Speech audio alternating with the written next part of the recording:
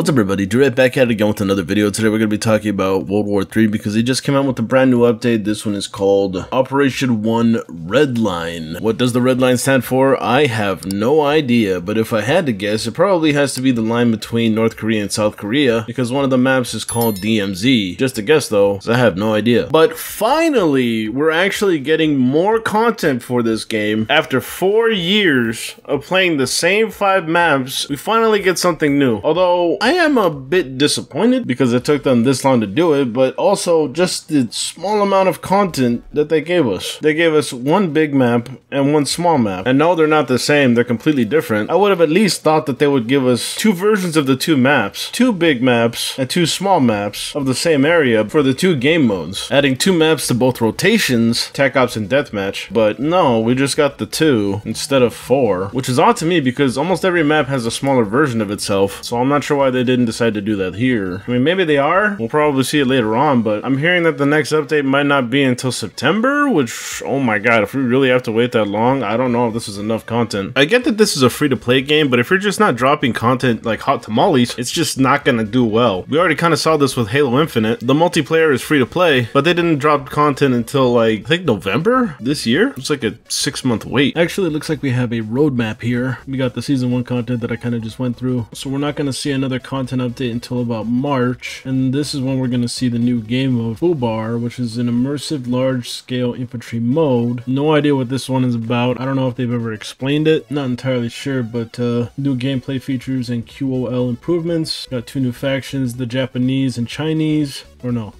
There's 2 of the same flag right here. I'm assuming that this is supposed to be like North Korea and maybe it's just Chinese, I'm not too sure. But Japanese and Chinese. And this is, I believe, Turkey. We got new vehicle type, new operator blueprints, 3 new weapons, 2 new strikes, new battle pass, team deathmatch map. So we're getting 2 different maps for both of these modes here. This looks like they're going to be adding more maps to the Fubar mode. Again, I have no idea how this game mode is going to play, so I don't even know if it's going to be good or not. And new gameplay features and QOL improvements. I'm not sure what QOL stands for. Quality of life, I assume. And then for Operation 4 here at the end, it looks like they're going to be adding in the Polish forces. New strike type, new operator blueprints, 6 new weapons. Oh wow. They're just upping the ante almost every time, huh? 2 new strikes, another new battle pass, Fubar and team deathmatch, HVT, tactical CQB, operation focus squad mode. Oh, there's another mode right there. So we got Fubar and HVT, which I don't know what these game modes are. And of course, new gameplay features and quality of life improvements. Okay, so I mean, I feel like I should just wait on this game, wait until like September-ish, and then hop back into it, but I don't know. If I don't do anything, then I'll miss out on all these freaking battle passes. So I guess I'm gonna have to grind. No new game modes, which is a crying shame because we've been playing the same game mode since forever at this point. We did get a few new guns, but unfortunately, since this is a game that I don't play that often, because of how low the content is, I don't have them unlocked, so I couldn't tell you if they were good or bad. I can at least tell you what they are. The first one is the K2C1 assault rifle, a trusty service rifle carried by South Korean military personnel, shoulder fired and loaded with hollow point rounds. This assault rifle will tear through unarmored combatants with surprisingly high hip firing accuracy. It'll give you an edge in the corridors of the Gobi Desert Temple. We'll talk about the maps in just a second. But the second weapon is the QBZ-95 assault rifle. Manufactured in China, this assault rifle's bullpup design places its action and magazine behind the trigger, resulting in a compact, easy to control firearm. While its rate of fire isn't too competitive, minimal recoil makes it a solid and reliable choice. Interesting. I will take your word for it. Maybe these guns are good, I have no idea, but it definitely sounds interesting. I'm debating on whether or not I want to grind for this stuff because those same maps and same game modes is rough. Okay, so I just played about 15 matches. Maybe a little over, I can't remember. And I've come to realize that this game is really stingy when it comes to its leveling system. At the beginning of the video, I was level 20, then I played 15 matches, and I'm barely level 21. I think I'm close to like maybe level 22. And these matches are like 20 to 30 minutes long in Tac Ops. Sheesh. I actually don't mind this game, but man, is it a grind. Holy cow. World War III's time to shine for me was, well, really 2018, but in today's age, before Modern Warfare came out, because after, this game just feels like a giant step back for me in terms of gameplay, gun sounds, map variety, visuals, and overall gunplay and gameplay. Now, I'm not saying that this game needs to compete with a AAA developer, but what I am saying is that after 4 years, I would have hoped that they would have more than just the 5 maps and 2 game modes that we've been playing for 4 years. I think that this is is a step in the right direction, but man, are they taking their sweet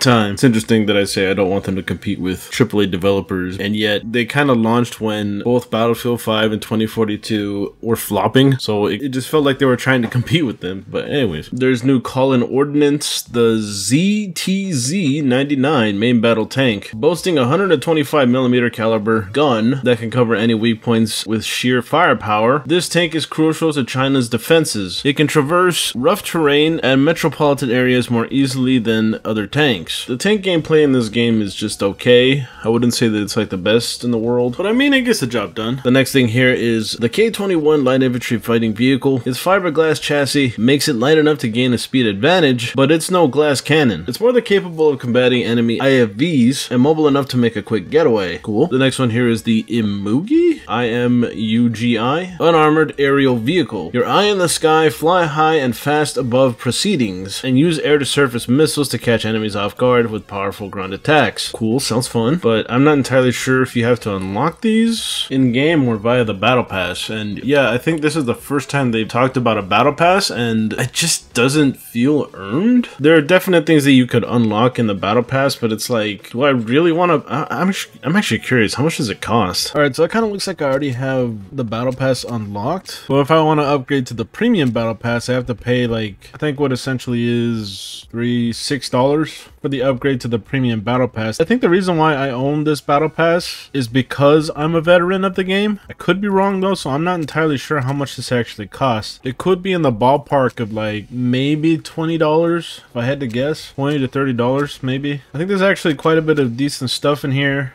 to grind for, but I just don't know how worth it is. It looks like it goes up to 51, but if you upgrade it, it adds an extra 10, and I think you get this stuff here that's in the beginning. And looking at this, it's gonna last for a while. 72 days? How long is that? 30 plus 30, 60. It's like a little over 2 months. So I don't know how to feel about that. I mean, it doesn't look like there's a lot of bad stuff in here. There's just some decent looking stuff. I think my problem really is just the content with the game. Like, there just needs to be more. But they are taking a step in the right direction with these two maps. Again, I kind of wish that they made it so that both maps have a bigger and smaller version for both of the game modes, so that we get a little bit more variety, because this is literally all they're adding. So yeah, talking about the maps, I think that they are actually both pretty good. I definitely do like the red color of the Gobi Temple. It's just a stark contrast from everything else, because everything else just looks kind of gray to me. There's only maybe like one green map in Smolensk. My only issue with it that I really had is that I do feel like the map should be maybe either a little bit tinier, or maybe they just add a few more players when you're playing team deathmatch, because there were times when I was running around the map and I'm just like, where is everybody? Where is everybody? I'm trying to shoot someone, and of course they finally come up at the last second. I get killed from like the corner of my eye. But aside from that, I think it's a really good map. It just needs to either be slightly smaller, or they need to add like another player or two. But yeah, that's how I feel about that map. I like it. The other map, DMZ, I thought was a pretty good map. It's definitely different from all the other ones, but it kind of feels like another Smolensk to me. It's another green map with a little bit of gray. Visually, it looks okay. Not a bad map. So, World War 3, is it worth coming back to this game? I mean, if you're coming from my perspective, somebody who's been playing the game since 2018, it's really hard for me to try to get myself immersed in it when I've been playing the same game modes and same maps since 2018. Like, them just adding one map to each game mode's rotation, that to me is brutal. I don't even have the new guns unlocked, and that's because I'm just not motivated enough to try and unlock them. I mean, I guess I could. Hey, Durek from the future. Me and a buddy of mine, Josh V, check out his content. He always randomly shouts me out, so I thought I'd, give him a shout out. We played about 3 hours on stream of World War 3, and we only leveled up twice. He was level 11 and I was level 21. I was close to 22, so I leveled up just a little bit, got up to 23. Man, this game could be a real grind, not gonna lie. But anyways, so I guess I'm just gonna wait on this one until there's actually another new game mode. Maybe I'll come back, another new game mode or another new map in the rotations. And yeah, I mean, World War 3 is not a bad game. It's just, a game that seriously needs more content in terms of game modes and more maps and all this other stuff. But what do you guys think? Is this a game that you want to come back to? Let me know down below. With that all being said, I want to thank everybody for coming out to watch, and yeah, I guess I'll catch you in the next one. Bye bye.